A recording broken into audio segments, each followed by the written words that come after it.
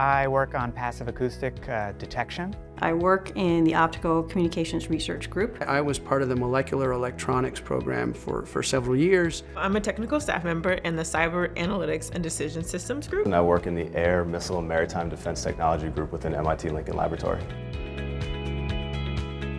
Lincoln is really a meritocracy of ideas, and if you have a good idea, it will find a home. It's like academia because we're focused on sharing knowledge within the lab, but at the same time it's like industry because we're building tools and technology that are focused towards a specific goal. There's a culture that is built around technological excellence. One of the best things about working at Lincoln are the peers. They just have expertise in a wide variety of areas. And if you need to find an expert, you probably can walk a few doors down and find that very person.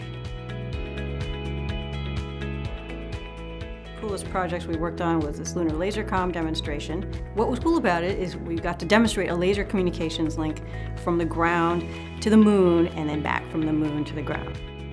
So a technique that I developed was which is known as PD-LIF, photodissociation followed by laser-induced fluorescence, and I didn't make a mistake there, that's good. Is there some symptoms, some signals, some evidence or clues that we could use to detect the presence of explosives? And one of the obvious answers is, yeah, there's trace residue that's left behind. A lot of my projects are looking at system-level analysis of different types of energy solutions.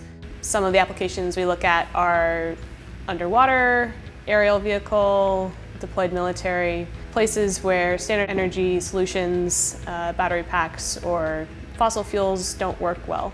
One interesting program that I started working on was a telemetry upgrade program for the Eastern Range down at Cape Canaveral. We were looking to upgrade their systems, especially now that we're trying to go to unmanned flights. You know, when it's your system and you're testing it, you want to be able to do, hands-on yourself. And we can do that, building prototypes at Lincoln.